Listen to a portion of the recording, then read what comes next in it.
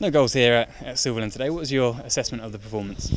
Assessment of the performance is another good workout pre-season. A lot of players, 90 minutes, and really obviously everything at this stage is building for a week today. So pre-season is always about the fitness, about the game time, and then next week obviously we just put everything together on the build-up for Oxford. And mainly a fringe squad here today, and some of the younger players. What did you see from them, and did any of them impress you in ways maybe you weren't even expecting? Yeah, I think the young players. I think we said after Matlock and Ilkeston, some of the younger players that have been utilised in the squad have really done well. They've come back.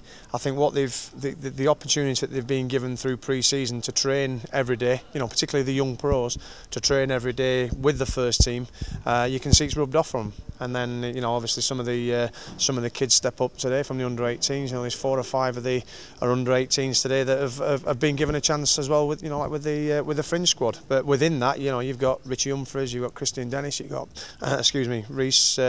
Reece Mitchell, people like Lawrence Maguire. So it's a good squad. And always pleasing to keep a clean sheet. I'll never lose that that defender's bit.